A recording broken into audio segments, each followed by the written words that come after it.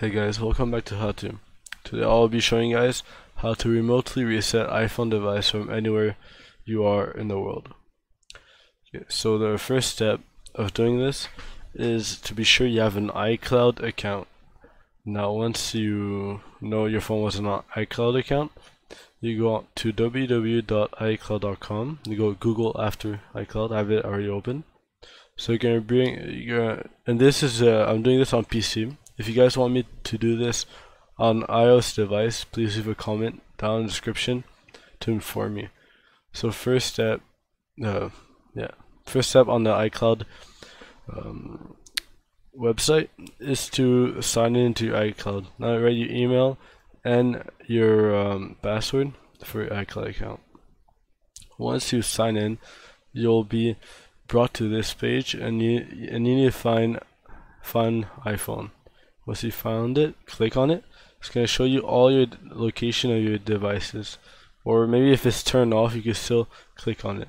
So I'll be resetting my iPad. So once you're on this, you click on your device you want to reset. Now on top right, you're going to see play sound. If you lost your phone and you wanted it to ring, you'll have lost mode if you lost your phone and you don't want anyone to open it, or erase iPad, or your iPhone, or any device that is iOS available. So then you click on erase iPad. They will ask you to erase this iPad. If you should want to do it and all that, and you can do yes, erase. So then it's going to ask you to enter your password. Just enter your password real quick.